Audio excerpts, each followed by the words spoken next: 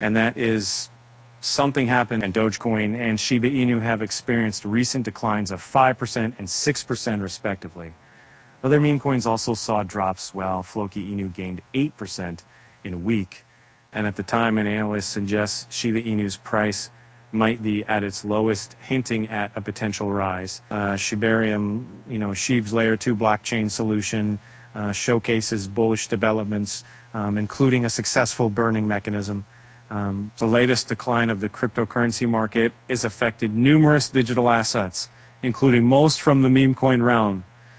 According to CoinGecko's data, the one with the largest market capitalization, Dogecoin, plunged by over 2% in the past 24 hours and is down almost 5% on a monthly basis.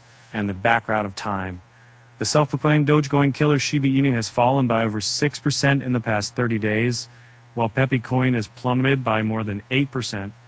Bone ShibaSwap, Doge Killer, and Doge Alarm Mars have also been on a downfall, nosediving by respectively 17%, 13%, and 8% in the last month.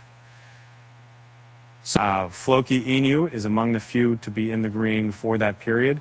Moreover, it has charted a substantial 8% gain in the past 7 days.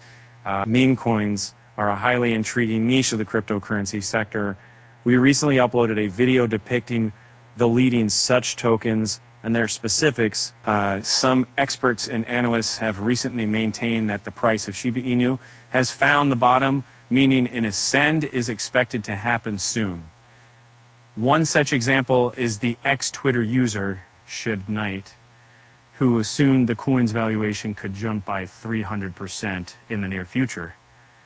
The successful execution of Shiba Inu's burning mechanism and further advancement of the Layer 2 blockchain solution, Shibarium, have also been outlined as bullish factors, and the latter saw the light of day at the end of August and has already completed several achievements.